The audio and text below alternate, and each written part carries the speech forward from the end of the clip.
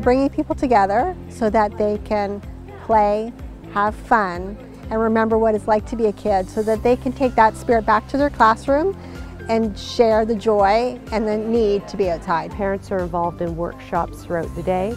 It's a wonderful opportunity. People dedicate a Saturday to coming out here and giving their own time to learn how to be very comfortable taking children outdoors for the physical, the mental, and just learning about nature and being in nature and appreciation for what we have around us in Simcoe County.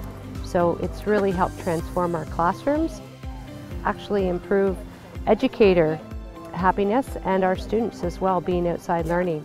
Anything you can do in your classroom, you can probably take outside and learn there as well.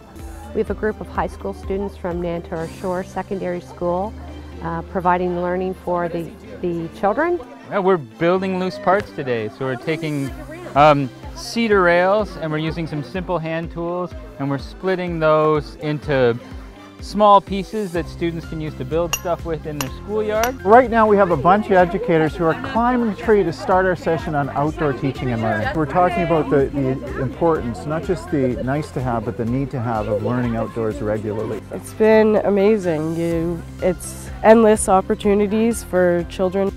There's just lots of great ideas that I can just take right into the classroom next week and use right away. I could watch the kids do their own thing, from not being comfortable talking about things or to being in a mucky situation, and now they're using it and they're able to explore and able to express themselves, so that identity and belonging. We're really just trying to get across to educators that anything we can do inside, we can do outside.